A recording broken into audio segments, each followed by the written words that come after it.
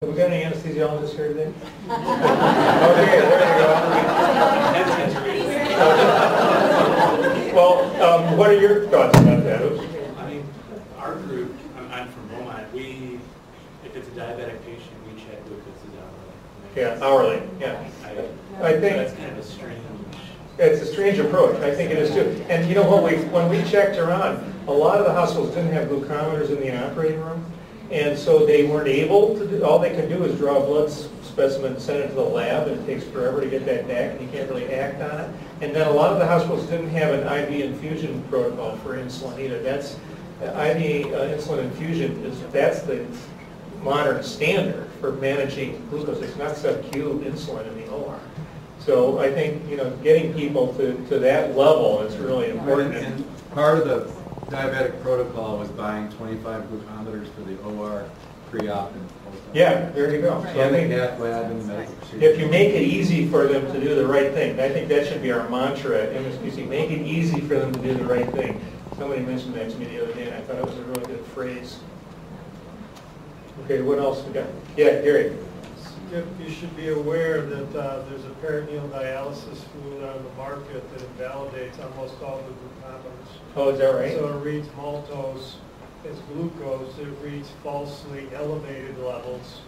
So your glucometer may read 150 when in fact it's 10. Oh, really? I didn't know So that. be aware that you want to have a glucometer that accommodates that. Okay, that's a very good point. Another thing, Gary's comment reminds me of another thing. How many of you use this opioid infusion device for postoperative pain control?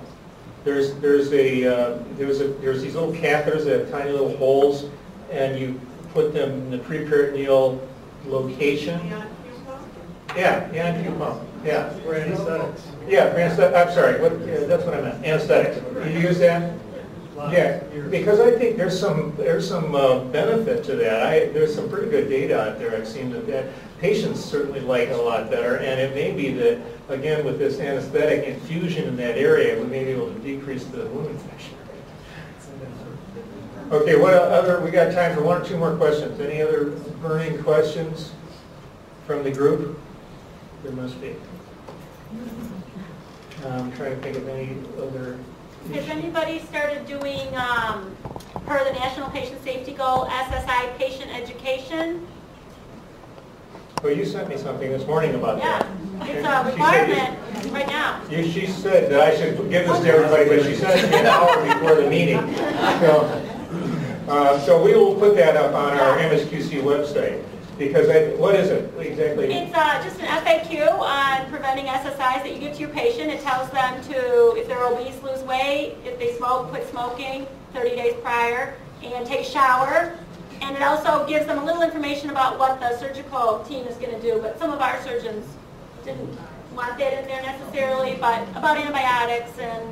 Yeah, well, I hope it says one thing that we sometimes screw up on is that there's class 1 evidence that if you have another infection somewhere, you should not have an elective operation.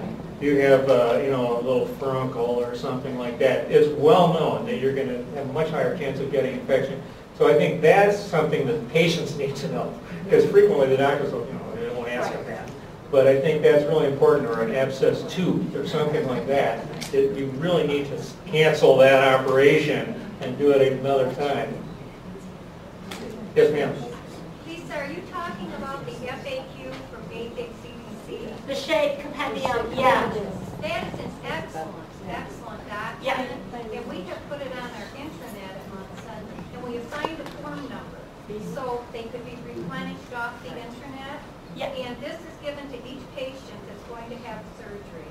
And it's explained in the nurse documents.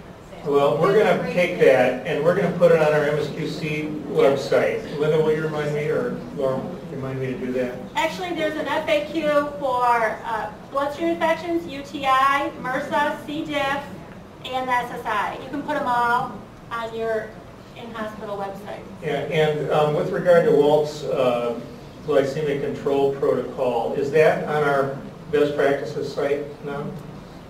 If it's not, can we get it? whatever you give. Yeah. Final draft, yeah. Well, when you get a final draft, if you send it to us, we'll post it so everybody else can use that. I think it might be helpful.